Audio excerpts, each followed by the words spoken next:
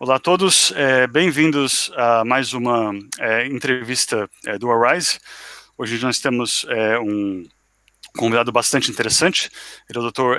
Robert Houghton, da Universidade de Winchester, que tem uma ampla carreira em História Medieval, mas também tem um pé no mundo dos games.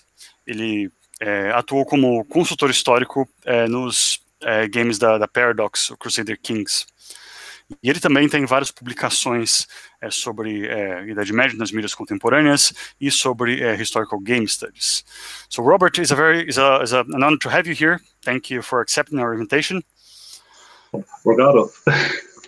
And well, to begin with, why work and research games? How did you get involved with the medium in the first place? Well, there's a formal answer to that, and then there's the true answer to that. And the true answer is I'm a massive nerd. I grew up playing historical games and games of all sorts with my father, my brother, my mum, and it was just, well, first of all, board games. But then, as games like Civilization came onto the market in the 90s, I just got more and more interested in these games as a way of addressing history, and that could have been it. I was meant to go off and study mathematics at university. I wasn't meant to really be looking that much at history, but I came back to history, and as I started to get more of an understanding of it, the way history is constructed, the way we talk about history, I started to think more about how games represent the past. And I got very lucky. I've been able to pursue this at the University of Winchester, been able to look at how all of these games deal with history, and in particular deal with the Middle Ages, which I think there's a particular period which games are very useful for considering. Basically, yeah, it was a nice coincidence of my personal life and my academic life, and it's very fortuitous for me that I've been able to do this. So. Robert, you are credited as a researcher for Paradox Interactive's Crusaders Kings 2. How did you get involved with this studio in the first place? So again, a lot of this comes back to me being a giant nerd. So I started playing Crusader King, the original Crusader Kings, right back, I want to say around 2008, possibly a little bit earlier. And the game was a little bit rough. It's a little bit rough around the edges. It doesn't really hold up particularly well to modern standards of design, of polish, and so forth. But underneath all of that, it was a brilliant game. So I played, as I've said, I played Civilization, I played Total War, various other similar games which put you in the position as a ruler of a kingdom or some other polity. But none of them really had the same kind of depth, or anywhere near the same kind of depth as Crusader Kings did. And this was right back the first version of the game. Because what you could play as any character at all, really, anyone from the Byzantine Emperor all the way down to the lowly Count of Shetland, for example.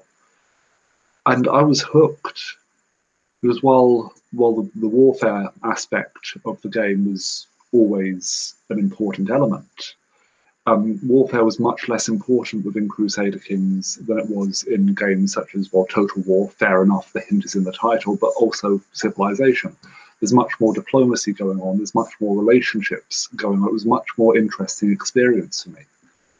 And so when Crusader Kings 2 came out, to be honest, I spent far too much time playing the game. I got involved on the Paradox Interactive forums, just discussing the game, discussing the history around the game. And then, let's say it would have been around 2012, 2013, I applied to the Paradox beta tester program, and it was accepted. So Paradox routinely have open invitations for beta testers for their various games. They do this. I don't know the precise ins and outs of this, but part of it comes down to activity on the forums and whether or not you're well behaved, you're constructive on the forums. So I'm not sure if the bar's gone higher, but back in 2013, I met the requirements, and it's been brilliant ever since. What exactly did your role as a researcher entail? Could you describe to us more or less how the process works from giving the input and how this ties in with the game and so forth? Yeah, absolutely. So beta testing, as far as I understand it, beta testing is relatively the same across any game in particular. So looking for issues with the game, things that aren't right, basically. So anything from crashes to desktop, right the way down to marginal spelling errors, like maybe having too many L's in a king's name or something like that. And I started off beta testing been around the old gods into the Rajas of India, so back 2013 and so forth. And you identify crashes, you write up a short report, and that goes to the developers themselves who, well, they do the hard work. They fix the problems, they adapt any bugs, and they make the game run correctly. Although moving on from that, as we started to get into the Rajas of India expansion for Crusader Kings 2, I started to take more of a role in researching characters for Crusader Kings. So for those of you who've not played any of the games, the game is basically a massive database of historical characters. They select more or less any one of these characters to play through the course of the game. But all of these, well, a large proportion of these figures are based on actual historical figures. So my job entailed tracking these figures down. And at the higher ends of the social structure, this is relatively straightforward. So it's fairly easy to find the king of any given territory, the ultimate ruler of these places. You can figure this out for more or less the entire span of the game. And as you get towards the later part of the time span of Crusader Kings, so as you're getting into the 13th, 14th, 15th centuries, we've got a lot of data for figures further down the social structure. However, when we're looking earlier on in the game, particularly in the 8th and 9th centuries, so the material covered by the Charlemagne expansion, there are huge gaps in our knowledge of what was going on, who was in charge, indeed even how these social structures, these political structures worked. So in the first instance, my job was to carry out research, to identify figures that we can use, first of all as rulers of kingdoms, but then also as the dukes, as the counts, or the equivalents, wherever in the world you are. The figures that we can use within these lower roles on the social pyramid. And the way I went about this, I'd start at the top. So I can't speak for any of the other researchers, designers, beta testers, but my approach was to start at the top, build the family of the ruling dynasty, and that very often helped me fill out many of the lower levels. Because very often these kings, they'll marry the daughter of one of their leading dukes. This just makes perfect sense. But at that point, I've got a link to this duchy, and I can flesh out the family there. And continuing on the way down the social pyramid. So I draw up a map of a dynastic tree, basically. I used to have a fairly large stack of paper, like A4 paper pads, just with random scrawlings on it representing various individuals and their connections. So I put this together. I'd compose this then into, I code this as the characters. So I create individual characters, I create dynasties to connect these characters, and I connect these characters to where they ruled and when. You can find all of this, in fact, you can find basically all the work that I've done on Crusader Kings within the open files of the game. There's a file that consists of characters, another one with dynasties, and another one with the territories, the titles. So that's all great. That's all really interesting. From my perspective, it's very interesting. At any rate, I think is more interesting is what happens when we run out of characters. So as I've said, when we go back to the earlier periods, when we go further down the social structure, we have large gaps in the historical records. And at that point, well, we have to start making educated guesses. So we'll have mention of, say, I don't know, Count of Flanders, and we have no idea when exactly they ruled. We knew they were alive whilst Charlemagne was in charge, but beyond that, we've not got much to go on. So we'll construct something that looks right, something that fits in with our understanding of the period, our understanding of social structures, and what looks right, looking at what we've constructed based on actual figures. And actually, to me, that's one of the most interesting things about Crusader Kings. As well, there's been a vast amount of research gone into this, and there's a lot of very interesting bits and pieces you can pick up about the various historical characters throughout the game. What's more interesting to me is that they've gone beyond what we can know about the period. It's created a fully functional model of medieval society, or at least the higher levels of it. And in doing so, they've had to create characters, they've had to fill in gaps, which is something you can't really do so well within academic history. You always have to tie down the exact figures. You have to explain who goes where. And in a way, this makes the game a much more interesting tool to use to explore the medieval world as it could have looked. So all of this is extrapolations from what we actually know. And to a certain extent, this is very similar to what we do when we write history. We only ever have, or archaeology for that matter, we only ever have a certain number of data points that we can acquire. But we still construct arguments on that basis. We extrapolate from that data. And to my mind, that's exactly what the team over with Paradox Interactive, what they've done in creating Crusader Kings. They've taken a limited range of data points and they've constructed an argument on that basis. So in a way, they've done what academic historians do.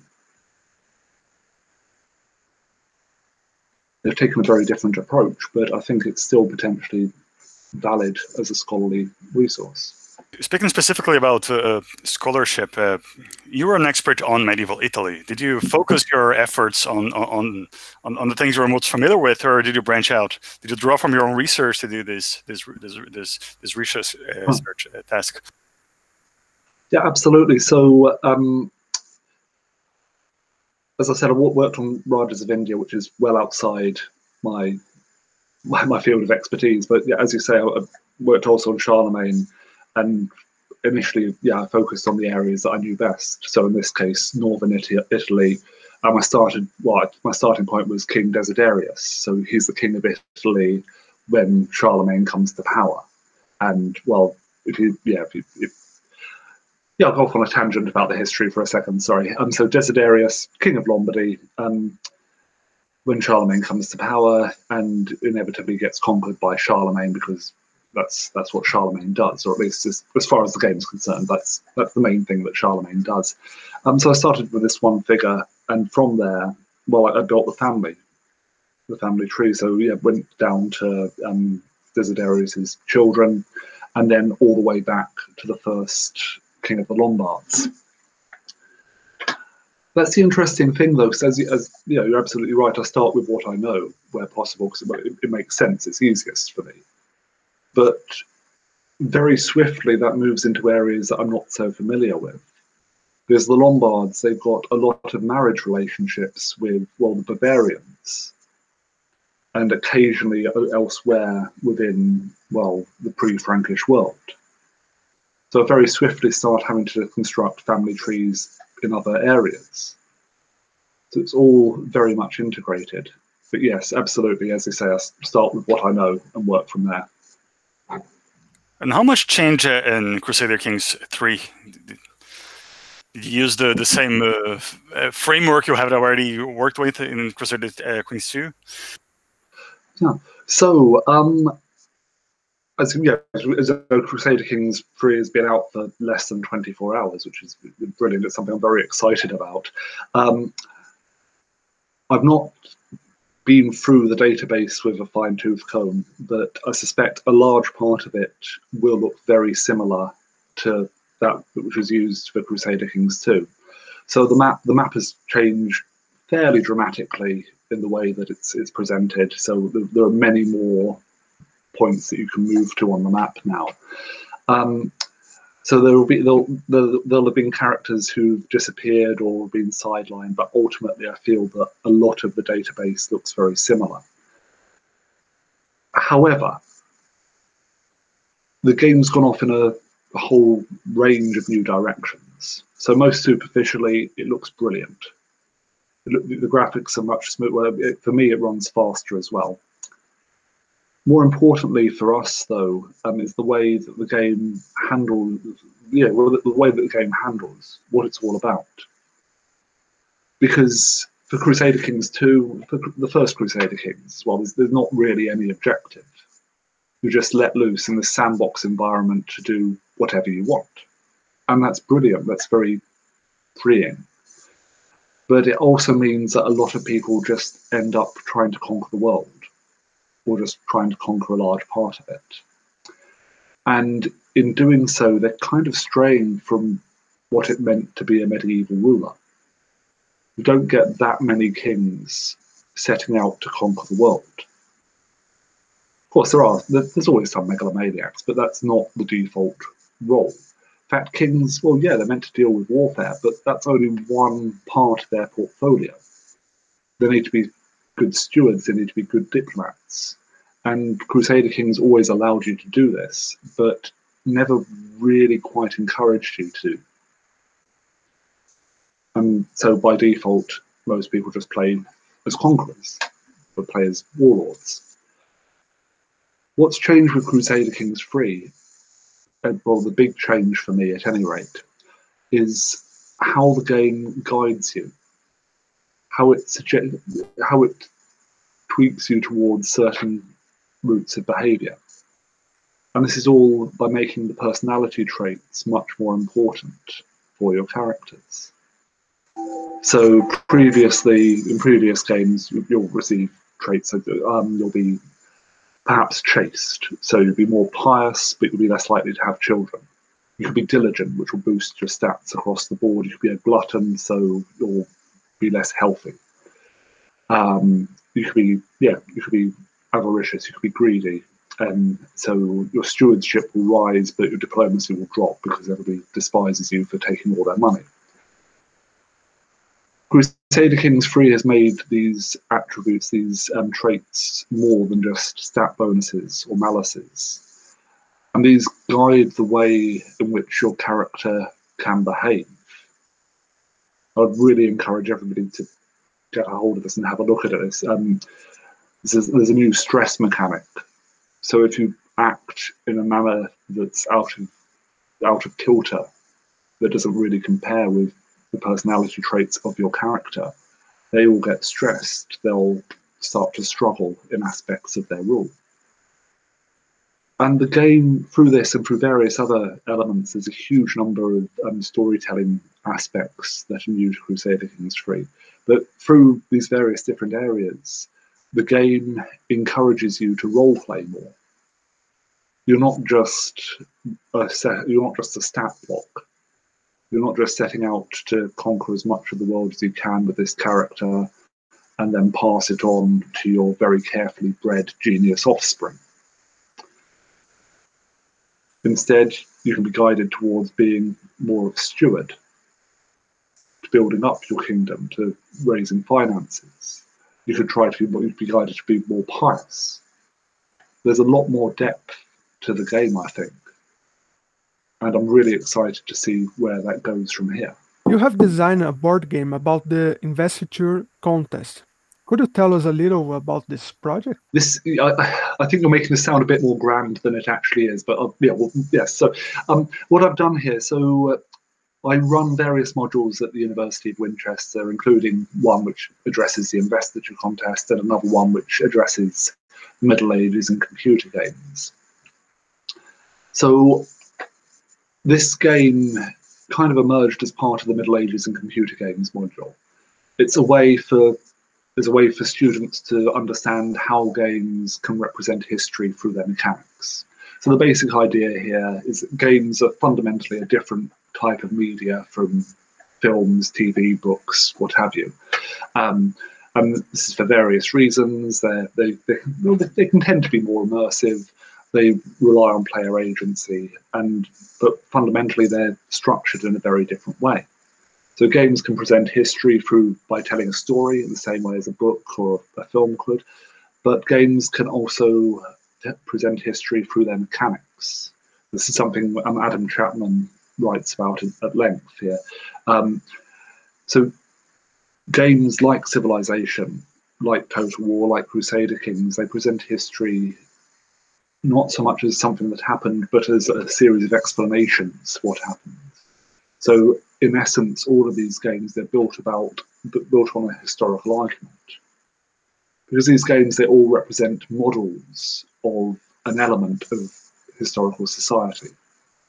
So it will be a very abstract model. It will be curtailed and focused on what that game wants to deal with, but it's an internally consistent and it's a holistic model. It functions, it works.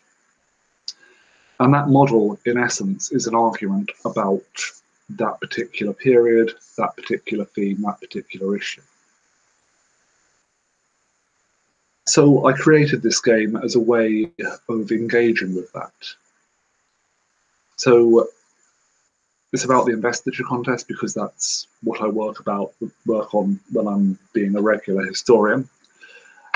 And it's map-based. It looks at northern Italy. The players take up the roles of various key figures of the period. So the Emperor Henry IV, his great rival Pope Gregory VII, various other figures, including the anti-Pope Matilda of Canossa, various other people. And it's a very simple game. The instructions for the basic game consist of a single side of A4. The advanced game is just one extra side, and most of that's just listing new objectives for the players. And the aim of the game is to exert influence across the game board. And the way I've structured this is designed so the basic game and the advanced game present two distinct arguments, or two opposing arguments about the investiture contest. So the basic game takes the traditional perspective of the investiture contest, that this is a very simple binary conflict between the Pope on one hand and the Emperor on the other. So in this version of the game, the players play as teams of 3 on each side, representing the Pope and his allies and the Emperor and his allies. And whichever team has more influence or influences more provinces at the end of the game wins. That's it. The advanced game presents the counter-argument to this, and this is that it's a more complicated conflict, that these various different figures all have different ideologies and different goals. So while the anti-Pope may be supporting the Emperor, they're divergent in what exactly they want. So the Emperor, he wants the anti-Pope to get to Rome and crown him as Emperor. The anti-Pope, though, he's based in Ravenna. He's got other issues. So while he wants the Emperor to be crowned, he also wants to keep control of his archdiocese, to keep his bishops under control. So in this advanced version of the game, the players each have different objectives. A lot of the time, they're complementary. Most of them aren't mutually exclusive. But there are plenty of opportunities for the players to come into conflict with each other over the course of the day. So what I have the students do is play the game, the basic game, just to get the hang of the rules. I'll have them play the advanced game, and at the end of each playthrough, I'll have them sit down, talk about the mechanics within the game and what they think the argument is that this represents. And after they've played through the game a couple of times, I'll have them talk about how this compares to their understanding of the period. And I ask them to modify the game. So the idea here is that by changing the mechanics of the game, they change the model that the game is making, and in doing so, they present a counter-argument or a more nuanced argument. And I think there's a huge amount of potential for using this as an advanced learning tool at university level, potentially as a scholarly tool, as well, yeah, within academia more generally. The reason why a game with the proper citations, the proper basis in research couldn't be used as a method of communicating historical arguments and even debating them, interrogating them, and providing counter-arguments alongside that. As I've said, the game is very simple. It's very basic. That's by design. The idea is by having these very simple mechanics, it's easier to see what exactly the claim is they're trying to make. And also it's not too difficult to modify it to create a more interesting, more nuanced argument. Still on the topic of teaching and your students, a few years ago you authored a paper on the impacts of historical games on undergraduate students. And I understand it's part of an ongoing research project you've been developing. What were your main findings back when you first wrote this paper, and have they changed it somehow ever since? Yeah, well, no, thanks. This was, yeah, as you said, it's an ongoing project. But yeah, the initial findings then, yeah, there were four things basically. So I asked a group of students at the University of Winchester why they were interested in history. What had inspired their interest in history, which forms of media had got them into the subject, and also to what extent they thought various different forms of media had influenced their understanding of different periods of the past. What I found from this is there's a surprisingly large, well, possibly surprisingly large number of students are significantly influenced by computer games. Both in terms of getting them into history in the first place, but also in terms of influencing that understanding of the past. And this is possibly something that we should expect, really. Well, there are a lot of people playing games nowadays, and there are a lot of historical games available, and there's a lot of potential, I think, for these games to influence their players. The players have to engage with the game. They have to engage with the ideas that the game's putting forward in order to progress. They're basically obliged to learn in order to win. So that's a nice, basic, neat finding. Beyond that, though, I found that different periods of history, so games were more influential when dealing with certain periods of history. Specifically, games were more influential when we look at the pre-modern period, so the Middle Ages and the ancient world. I'm not entirely sure why this is the case. It's particularly interesting because there are many more games about the more modern period, the contemporary period in particular. I believe there's a chapter in Historia Ludens, the recent volume that's come out, which deals with this, and it's highlighted that a substantial portion of games are set post 1900, but yet these games are most influential when we go back before 1500. And I think this may be in large part because this is the period of history that we don't really teach in schools, at least not in the UK. So we'll very typically have students coming to university and they haven't really studied the ancient period, the medieval period in any great depth at all.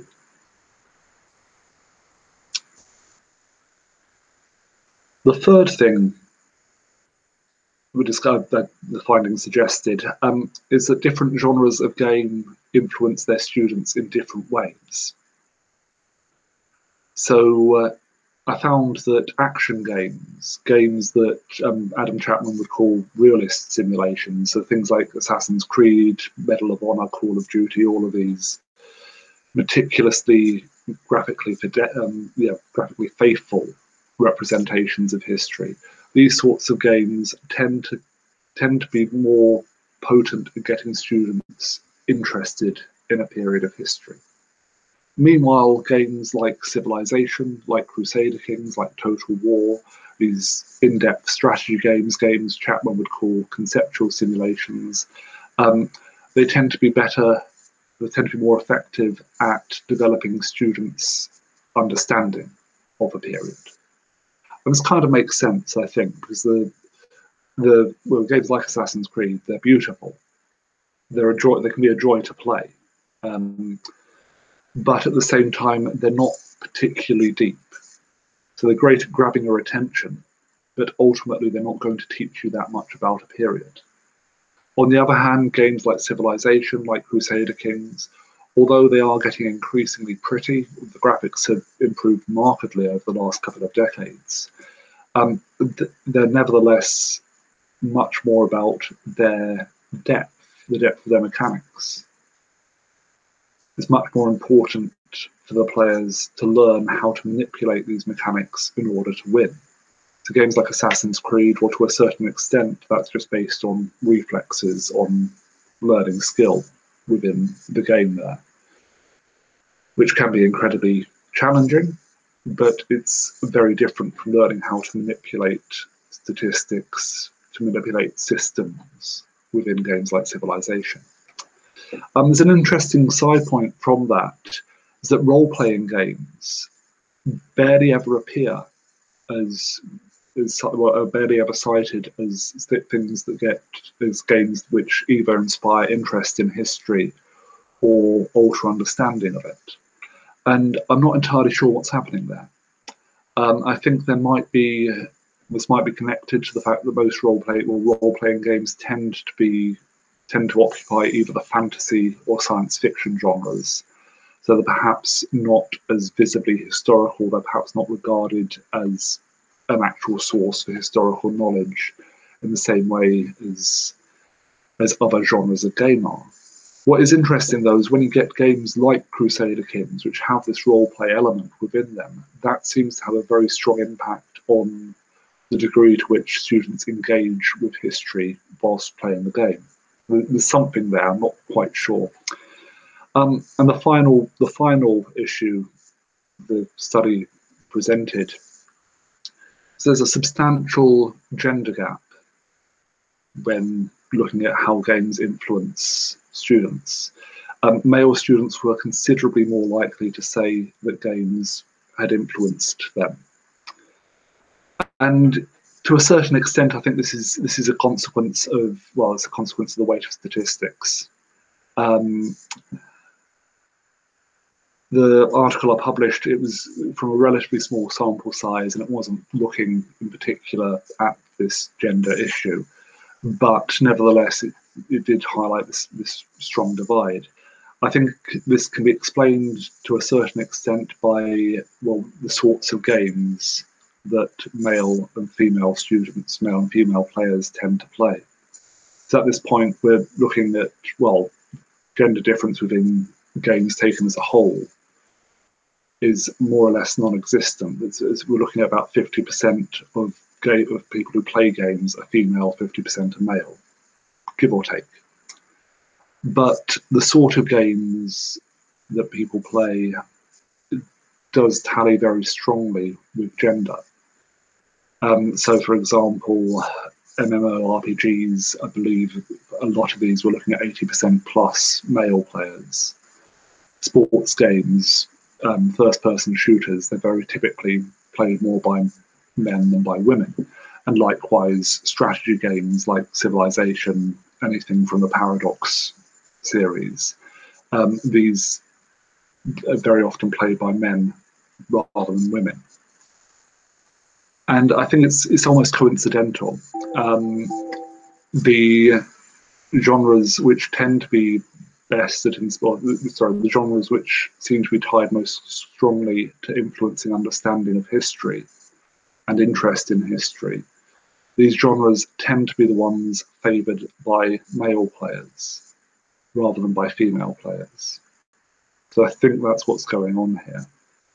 I should say it's a study that it's still ongoing. I do have a larger data set with a piece that should hopefully be getting published in the next couple of years.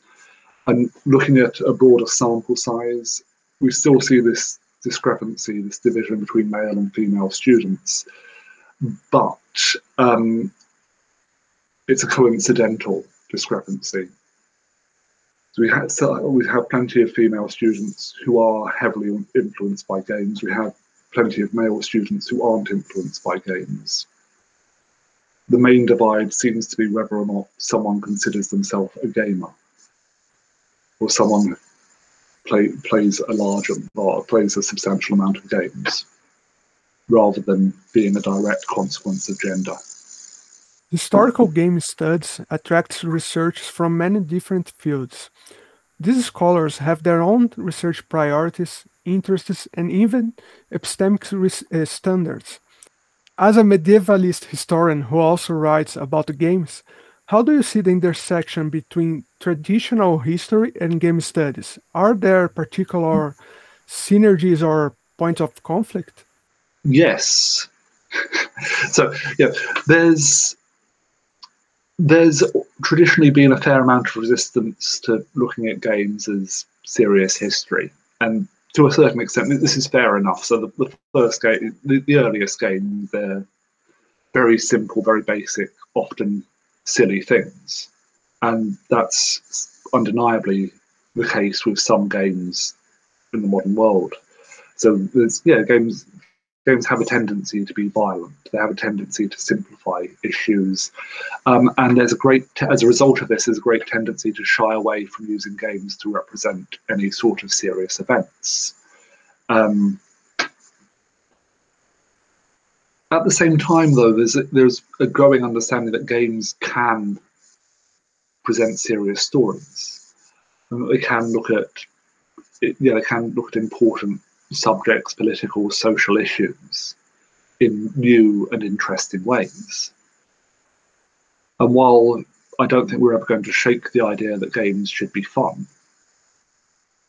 there's a growing understanding in some segments that fun is a very broad term. So games can still be interesting, not necessarily entertaining, but they can still be useful without really being fun. And I think this is creating a lot of opportunities. So to my understanding, as I see it, the areas of history that have more traditionally been fastest to get on board with games as potential valid medium tend to be the ones that have already been interacting with other media. So areas which have looked at, film, TV, and literature, medievalism in general. This tends to be towards the more social history end of the spectrum, and there's been a huge amount of excellent work put out from this and continues to be published in this sector. What I find interesting, though, is that games can be, or certain types of games can be particularly useful for the more, I suppose traditionally the more dry elements of history. So modelling political systems, economic systems, these sorts of things. Anything that requires a large number of data points, anything that requires the construction of a model. This is something that games, I think, could be very useful as a means of exploration. So we can go back to Crusader Kings. This is a very handy example. It's one of the big forthcoming, or big growing fields within medieval studies currently is, relationship network studies, and it's something that I've been dipping in and out of for a few years. So it's looking at who is actually connecting to who is talking to each other within any given political system. We have a tendency as medievalists, we tend to look towards, well, some of us tend to look towards narrative sources. So these great big accounts of the lives of kings, of popes, of great nobles. But that doesn't really tell us that much about how the world actually worked in practice. If we look instead at the charter sources, at the diplomatic sources, at who is actually communicating with each other, we can get a much better idea of how the medieval world actually worked. And I think this could be where games like Crusader Kings come in, because we've got this ready-made vast database, we've got this model of medieval society, and there's a lot of potential, I think, to tweak that, to maybe use it on a smaller scale, to maybe provide a bit more depth in the model, a bit closer ties to research, a bit more citation. And I think potentially games could be incredibly useful as a means for looking at these relationship networks, but for looking at anything else that requires this sort of data management. It's a way of getting to grips with how these systems worked and possibly using them to try and understand the motivations of the various figures within them to a greater extent. So yeah, it's still an embryonic area of study, and I can't see resistance to this going away or it just being outright dismissed anytime soon. But I think there's a lot of potential there, and I really hope to see some great work on that in the next few years. Wasn't there a scholar who actually built a social network diagram with all the relationships in Crusader Kings too? Yes, there was, and that's appalling because I've forgotten who they are. I'm terribly sorry, and I will send the details over. Because I recall when I saw it for the first time, I said, well, you know, if this network was like based on actual sources all the way through, this could be a really powerful tool to make this sort of data visualization more intuitive for historians. No, you're absolutely right, and this is atrocious because I have cited him and I can't remember who he is, and I'm truly apologetic if he's watching. But no, yeah, absolutely. I know exactly the model you're talking about. So he let the game run and yeah, produced a beautiful and detailed chart of what had happened after 600, 700 years of play. Or hands-off play rather, and you get this wonderful complex diagram showing all the marriage connections, all the family trees, and it's just incredible. If nothing else, it just highlights how well these connections, which start off so very insular, so you've only really got connections with people in your immediate geographic zone. After 600-700 years, more or less everybody is connected within a few steps. We get weird and wonderful things like, I don't know, Kazakh Khans ending up connected by 2 degrees of separation from a Count of Dublin. So yeah, there's a lot of potential there, I think. And now on the other hand of this scale, specifically the more cultural, historical aspect and the cultural studies aspect. You also worked as an editor of the Public Medievalist, which is one of the largest public history websites devoted to the Middle Ages. What can you tell about your experience with the magazine? How did you get involved in it, and what do you do there exactly? Yeah, so it all comes back to being a giant nerd. So let's see, back in 2014, yeah, I wrote a brief piece for the magazine about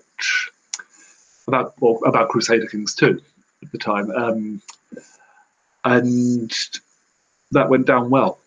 I know the chief editor Paul Stretevent from a while back as well, and a few years after this, he started looking to expand the magazine, to expand the website a bit, and in particular to start talking about games.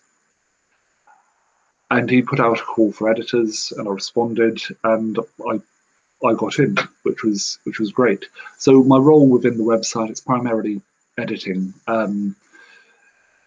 don't want to lay too much claim to doing too much of the work here at all. To be honest, everything is handled everything's handled meticulously by the growing Public Medievalist team. But yeah, I'm currently in charge of the games column.